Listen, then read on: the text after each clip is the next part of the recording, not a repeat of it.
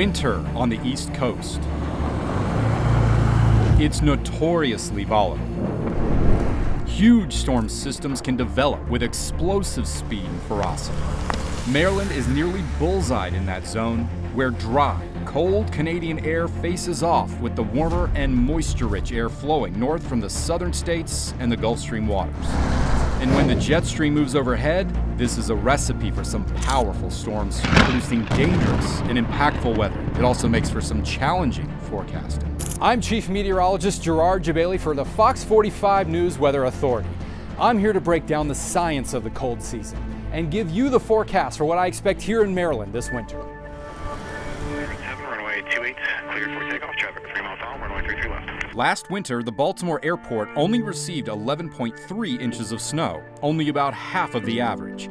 But it was a very wet season with 15.1 inches of total liquid equivalent. That's nearly 150% of the 9.7 inches we averaged since 1950. And the reason for less snow is we had a season average temperature of 40.8 degrees, well above the 20-year average of 36.5 degrees, and the average since 1950 of 35.8. Now, while temperatures fluctuate all season long between mild and cold, Baltimore's average highs through the winter months are usually in the low to mid 40s, and our average lows in the upper 20s to around 30 degrees. So what do we normally see each winter? Well, the problem is it's hard to find a normal winter. But here are some averages and some extremes. Since 1893, Baltimore averages 21 inches of snow each winter. Now, Baltimore has never had a winter without measurable snow. In the 5 least snowy seasons we've ever had, notice that 3 of those happened in the last 13 years. Looking at the top 5 snowiest seasons we've ever had, 2 of those happened in the last 2 decades. Now, we've had some years where snow fell very early, and it was a below average season, while others it fell very late and it amounted to very little. We have also had some long snow droughts in recent years where little to no snow fell until after New Year's. 4 of the top 6 happened since 2002. So, does this mean we're going to have a snow drought this year? What kind of winter can we expect? Let's talk long-range forecasting. It's already very difficult to be both correct and precise beyond about 10 days. We just don't have the technology to measure every bit of the incredibly massive, complex 3D atmosphere above us all the time. And even all the world's largest supercomputers working together aren't even close to enough computer power to calculate all that data into precise and accurate forecast models. Hot tea on a winter day always hits the spot. Forecasting for winter and months in advance is like trying to read the tea leaves in a thrashing, blasting tornado of leaves. It's incredibly hard, but there's some out there that like to at least give it a try. So let's get into some real science. The atmosphere is a giant puzzle of big and small patterns all over the world with nearly infinite complexity and layers. The challenge is to correctly analyze the most significant pieces of the puzzle, predict what each piece will look like in the future, and how much that affects the way the picture will look for your specific area. Now, the way those puzzle pieces fit together can paint only a hazy picture at best and only show forecasters if it's going to be a stormy and wet winter out west while it stays cold and dry out east. Getting more specific than that is still halfway a shot in the dark. Even now, modern meteorology is in its youth, and there are still so many misunderstood or undiscovered pieces to the puzzle. But here's some of those pieces we do know about.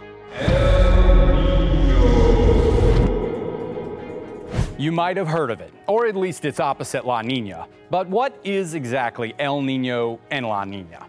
Well, El Nino is simply warmer than average waters off the equatorial Pacific Ocean. Now, this is caused by weak trade winds that blow from east to west, causing that warm layer of water to sit on the surface of the ocean. But the opposite can happen when those trade winds blow stronger. It can actually cause the colder water near the depths of the ocean to come upwards. That's called upwelling. And that will lead to cooler than average water temperatures and the opposite, La Nina. So neither of them are big storms, but they can certainly be a big driver of big storms.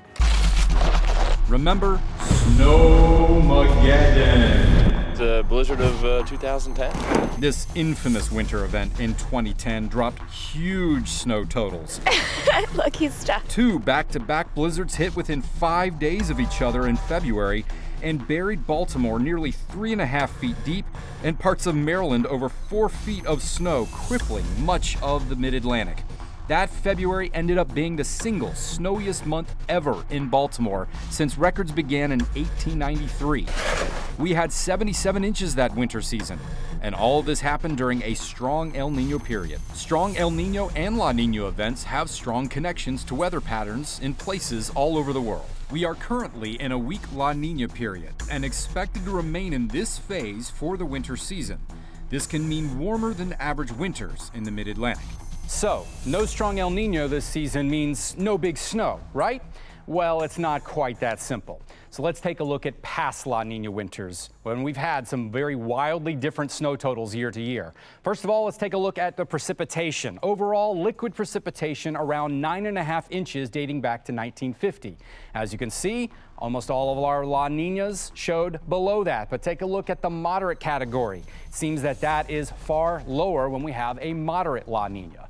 Now let's take a look at the temperatures. As you can tell, here is our average temperature since 1950, around 35 to almost 36 degrees.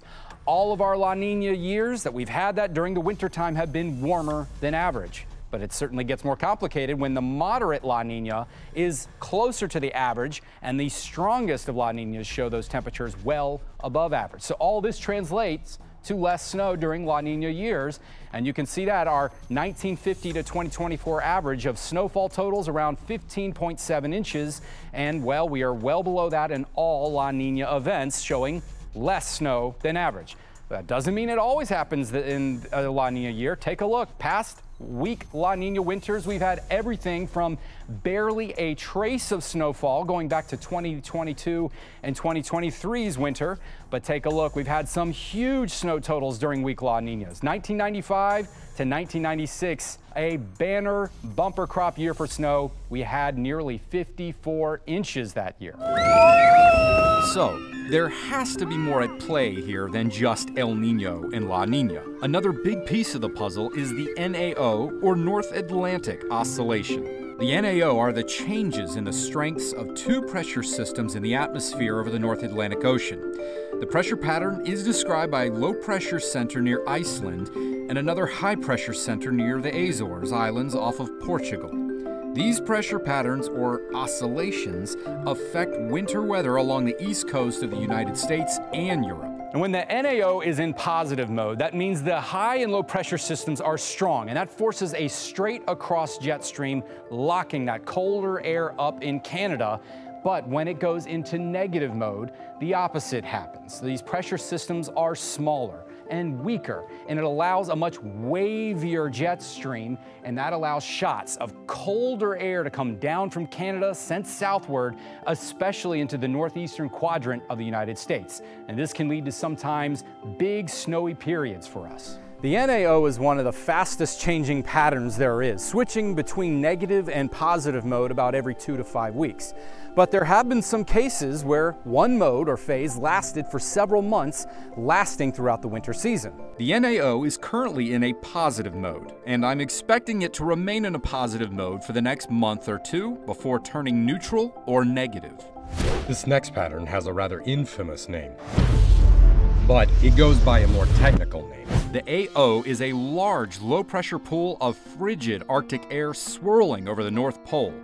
But when that swirling weakens, or goes into a negative phase, it can allow some of that cold air to expand southward into the United States, leading to the coldest outbreaks all winter. I'm forecasting the AO to stay mostly positive to begin the winter season, but look for a moderately negative phase from late December through the end of January, which would likely send 1 to 3 outbreaks of much colder air into the region. If both the AO and the NAO are in the negative phases together at that time, we could see a major cold surge into the eastern United States. There are many known patterns, but also so much we don't know. And now there is a potential discovery that a new atmospheric pattern may have been found. While it is not agreed upon by many meteorologists just yet, the Lezak recurring cycle, or LRC, is being studied and peer-reviewed as a long-range predictor of weather patterns across the world. Named after my former mentor and chief meteorologist Gary Lezak, his theories could hold some insight into our winter weather. His LRC modeling of a cycling weather pattern is predicting a much warmer than average temperature and drier than average precipitation this season, with only about half of our average snowfall. So, my forecast for this winter season, 38.5 degrees, which is well above our normal or average for the season. And for equivalent liquid, including rain and melted snow, 8 inches is all I think we will measure, and that is far below our average of the season. Now, with above average temperatures, below average liquid precipitation, that is going to equate to below average snowfall. So I'm only predicting that this season, 13.5 inches of snow. So there you have it. But remember, the science of meteorology is young and very imperfect. Predicting the future is hard. Just ask stockbrokers, economists, or sports lovers. Right, guys? Why don't you try to predict the future? Because it's impossible. Well, who are some famous prognosticators? Aristotle, the Farmer's Almanac. None of them were right 100% of the time, so why does Gerard have to be right 100% of the time? I'd like to know that myself. I need to know the answer to that question. Thank you, AJ. In the end, winter forecasts are part science, part novelty, but it's all in an effort to better prepare you for the season ahead. Sunshine or snowstorm, your weather authority will keep you informed this winter. I'm Chief Meteorologist Gerard Jebaily for Fox 45 News.